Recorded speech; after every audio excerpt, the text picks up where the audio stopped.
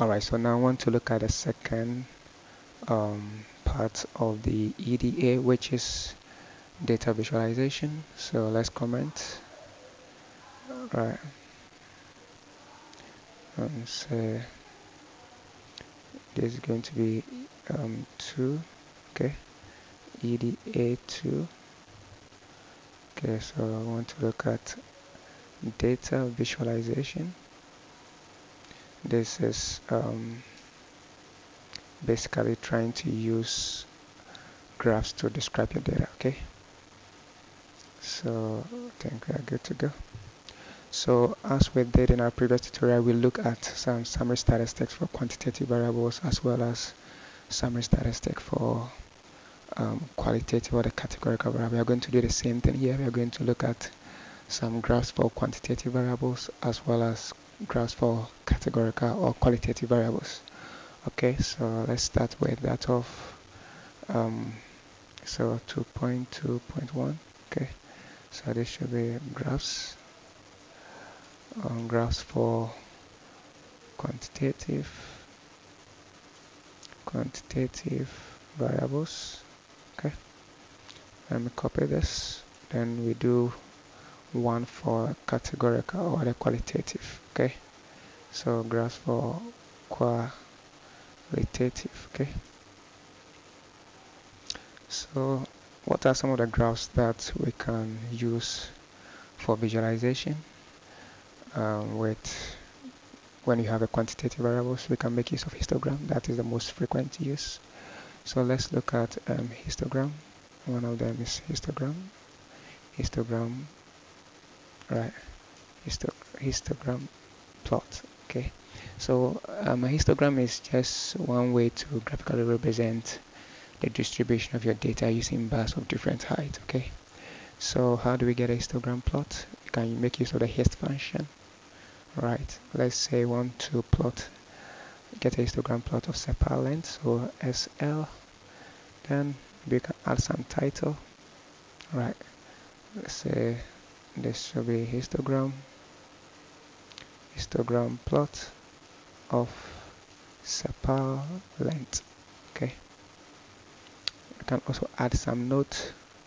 Let's say I want to say this one is ETM image. Okay, so let's quickly execute this to see the result. Control D.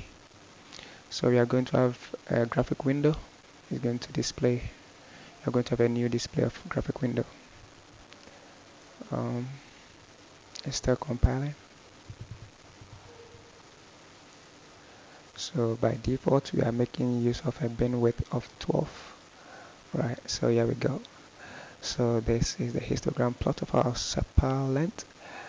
Right, if you want to edit this graph, then you can use this icon here. Right, that's the graph editor. So once you click on this, then you can double click on this to change the background color. Right, so double click. Alright, so I just want to work with the colors. So let me change this to medium blue and apply. Right, so you see, let's say I want to change the color of the bar, so I double click on it and change this color to, let's say, let me scroll up to, let's say, any color of your choice. Okay, apply. So here we go. Okay, so you can also double click on this to change the title. Okay, you can double click on this to change the label on the y-axis. You can also double click on this to change the label on the x-axis. Okay, so this is basically how to get your histogram plot. From this plot, you can see that this distribution is nearly symmetric, right? So we're good to go. So let me close this. I don't need this for now. Don't save. Let's go back to our do file. Let's say now I want to get a histogram plot, but I want to add the density curve in my histogram plot. So how do we do that? So I'm going to say hist XL, and now I'm going to add a normal. right? And let's say by default we were having the density, so I want to get a frequency instead of density. On my y-axis I want to get a frequency. At the same time I want to get a normal density curve in my histogram plot. Okay, so let's try and execute this. Control D. So here we go. So we see that once we add the density, the normal density curve, you can see that this is basically approximately normal or nearly symmetric. Okay, so we are good to go. So you can double click, just click on this icon, double click to edit this. Let's go back to our do file. Now let's assume we want to get the histogram plot, but this time we want the histogram plot of sepal length across the levels of the species. So we want a histogram plot of sepal length across the levels of the species. Okay, so how do we do that? I'm gonna use a hist function, xl sepal length. I still need my normal. Okay, but this time I want to add a species to it, so sp is for species. Right, so let's see how this works. Let's try and execute this. Control D. So let's check our, okay, so here's the graphic. Let's go back to our do file. I want everything to appear in the same row, so let me add another argument to this. Let's say rows should be 1. Okay, so let's try and highlight this and execute. Control D. Alright, so here we go. So we can see that in this histogram plot of the sepal length across the levels of the species, we can see that that of the versicolor seems to be approximately normal. So this is a typical example of mesochaotic. Okay, this means that the thickness of the distribution is normal in shape. This is a typical example of a platychaotic distribution, right? This means that the thickness of the distribution is flat and spread out. And this will be a typical example of platychaotic distribution, which means that the thickness of the distribution is high and thin. Okay, so you can double click on this to basically edit this. Once you click on this icon, you can double click to add some features to this if you want to edit. Okay, so let's go back to our do file. My do file, right? So I think we are good to go. So another important graph for quantitative variable is the box plot. So let's look at the second one, which is the box plot. Okay, so the box plot basically is a way of, let's say, displaying the distribution of your data based on the 5-number summary. Okay, so let's see how we can get a box plot of the sepal length. So I'm going to use a graph function, graph box, right? And this time I want a box plot of sepal length. Okay, and let's say I want to add a title, so there's going to be a box plot of sepal length. Okay, so let's try and execute this. Control D. So here we go. So we can see that this is giving us the box plot of the sepal length. Okay, and if you look at this side is giving us with a 5-number summary. This side is giving us the minimum value. This is giving us the first quartile or the 25th percentile. This will indicate the median value, or the 50th percentile. This will indicate the 75th percentile or the third quartile, and this is basically indicating the maximum value. Okay, so this is how you can see the shape of the distribution. The area here and the area here are approximately the same, right? This is nearly symmetrical. Okay, so compared to the histogram plot, we saw that it was also nearly symmetrical. Okay, now let's look at how we can get a box plot of the sepal length across the levels of the species. So let's go back to our do file and do this. So let's say I want to graph box of sepal length, but now I want to add the species to it. Okay, so by species. So this is going to give us the box plot of the sepal length across the levels of the species. I want to see my graphs in the same row, so row should be 1. So let's highlight this and execute Ctrl D. So let's see the effect. Alright, so we can see that once we try to get the box plot of the sepal length across the levels of the species, we can see some extreme values, right? Having a extreme value does not necessarily mean that it is an outlier. You have to be very careful when you are dealing with an outlier. An outlier is any observation that is not consistent with the rest of the data values. Okay, so the fact that we have extreme values here does not necessarily mean that we have outliers. Okay, you have to examine your data very well. I've always been using this as an illustration. Let's take, for example, these are the scores of some student in a particular class, and this is over 100, okay, in percentage. So this, if you look at this data set or data, we can see that the center for this is going to be around 60 to 70. Let's assume a student gets a mark of 123%, right? So in your data entry, maybe you recorded 123. This is going to be an extreme value, okay? But this time, this will be classified as an outlier because this is not consistent with the rest of the data values. This is in percentage, it's supposed to be over 100. So get 123% is something that must be omitted, okay? Because if it's over 100 and someone is getting 123%, then it means that it's not really consistent with the rest of the data values. Now let's assume someone gets a score of, let's say, 2. This is also an extreme value compared to the center value, okay? But this time, this extreme value is not an outlier because 2% is still within 100%. So even though it's an extreme value, it is not an outlier in this case, okay? So you have to be very careful when you are dealing with outliers. So once we try to get a box plot of the sepal length across the levels of the species, you can see some extreme values for STATA as well as for Virginica, okay? Okay, so we are good to go. Now let's go back to our do file and see what next. So I think we are good to go for box plot.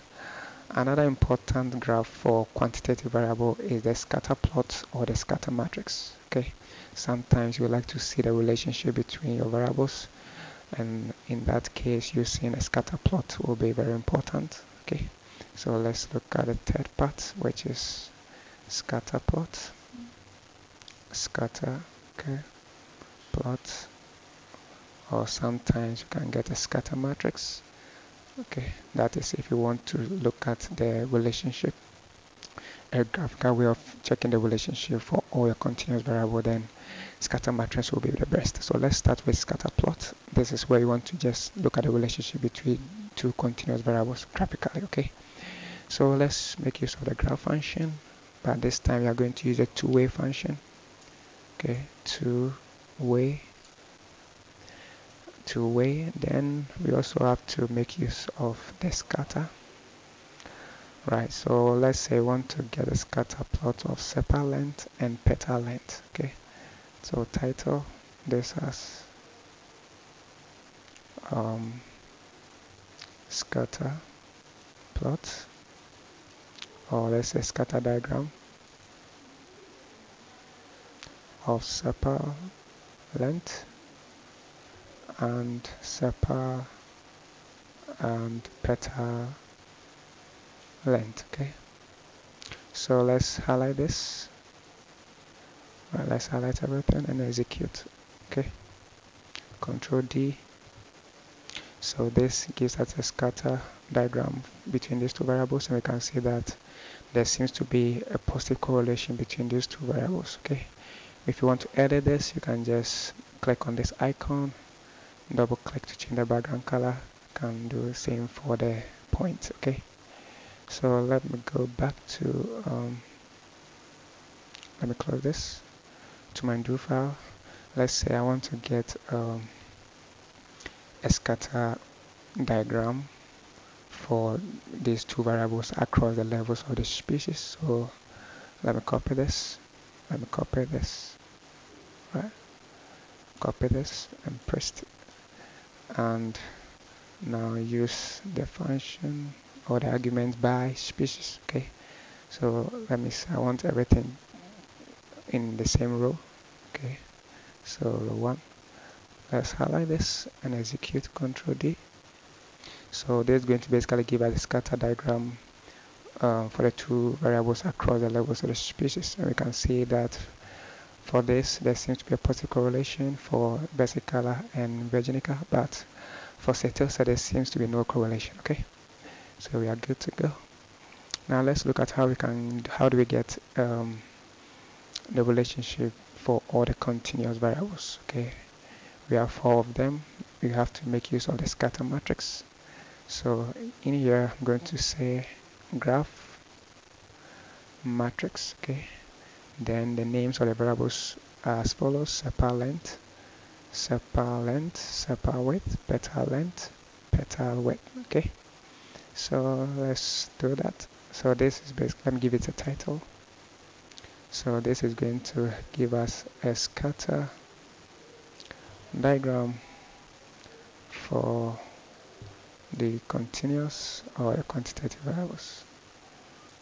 For the quantitative variables. Okay, so let's highlight this. Let's execute this. Okay, Control D. So here we go. So we can see that we have some positive correlation between petal length and petal width. There also seems to be some positive correlation between petal length and sepal length, right? The same applies to sepal length and petal width. Okay, but for the relationship between sepal length and sepal width seems to be not linear, right? We don't see any linear relationship in here. So this is how you can also graphically describe some of the relationship for all your continuous variables. Okay, so I think we are good to go. Let's go back to our do file. Alright, so I think these are some of the important graphs for quantitative variables. Now let's look at some graphs for qualitative or categorical variable. So let me zoom this. Okay, so now I want to look at some graphs for the categorical variable. One of the most important graphs is the bar graph. Okay, so let's start with the bar graph. Okay, bar graph. So how do we get a bar graph? We're going to make use of the graph function and say bar. Okay, but we need to get the frequencies for each of the labels. So let's use the count, right, and say use the over argument over species. Okay, so we can give it a title and say this is a bar graph of the species variable. Okay, so I think we are good to go. Let's try and highlight this and execute it. Okay, so Control D. So this gives us a bar graph of this for the species variable. Okay, and we can basically edit this. Just click on this icon, double click on this to change the background color. So let's say I want to give it a different color. I can even change the orientation to horizontal. Okay, let's say let's go to color. Let me give it let's say light blue. Okay, so apply. Okay, so let's click on the bars. Let me change the color of it. So let's say orange. Okay, apply. Okay, so we are good to go. So this is how to get a bar graph. Okay, now let me close this. I don't need this. Don't save. Alright, so let's go back to our do file. Okay, so okay, in my do file now, another important graph for the qualitative variable is the pie chart or the pie graph. Okay, so let's look at how we can do this. Now I want to consider the pie graph. Okay, so let me copy this, right, and paste it here. Okay, so let me change this to pi, right. Now we don't need a count, we don't need this count, so over species, but I would like to add one more argument, that is the p label. This is basically going to help us to place the value labels for the species inside each slice of the pie chart. Okay, so I'm going to say all underscore all name. Okay, so let's change this title to the paragraph or the pie chart of species variable. Okay, so let's execute this, highlight and execute, Control D. So here we go. So this gives us the pie chart of the species variable. Okay, so this is basically how to get some data visualization in STATA. Okay, so I think we are good to go. Please, if you find value in this video, don't forget to subscribe if you have not, and also click on the notification bell to get more updates.